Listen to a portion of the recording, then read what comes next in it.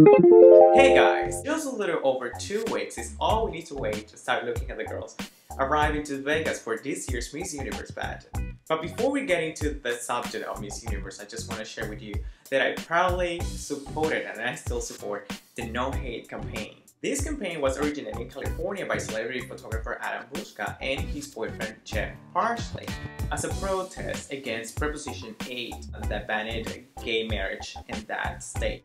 And about 4 weeks ago, they visited Florida for the first time, specifically Fort Lauderdale. So I felt like I had to be there, so I drove about 30 miles just to join because I'm a strong believer of equal rights. And I thought it was a great opportunity for me to also show what I stand for. Right now, there are over 5,000 pictures on their website. If you want more information about this campaign, just visit their website. It's nohatecampaign.com. There's so many ways to help.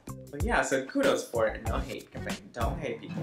And now I'm talking about Miss Universe material. Let's start saying there is a story going on with this year's Miss Australia's national costume. The thing is that Miss Australia Jacinta Campbell asked a well-known Australian designer, Natasha Dwyer, to create her national costume for this year's Miss Universe pageant, but she was also asked to fund the dress herself. The designer claims that she's honored by this request, but she seems a little bit stressed out because she needs to come up around $15,000 in such a period of time.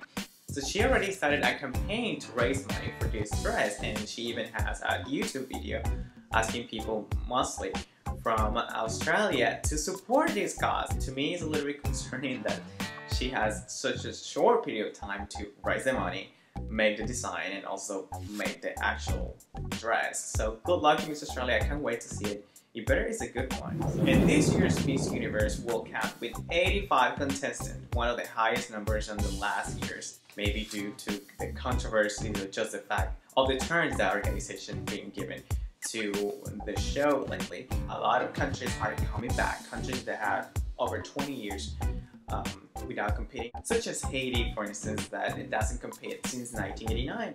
By the way, Miss Haiti's adult Virgin was living in Dominican Republic for a big part of her life. She moved there in 1995 after her mom got assassinated in a horrible tragedy in Haiti. So she moved with her dad to Dominican Republic. There she had the opportunity to go to college and graduate as a lawyer. She is definitely one of the girls who will bring attention this year because it's also a great year for Haiti to come back after the tragedy of January. So it's a good chance, for the country to be happy again and to have a reason to celebrate. And she's a great delegate. She's very smart. She's very pretty, and for sure she will bring a lot of attention. So good luck and welcome back to Haiti, to Miss Universe. Now this year I want to hear more about your ideas, your opinions, and creativity. I'm going to leave a question at the end of this video and I would love you to respond to it.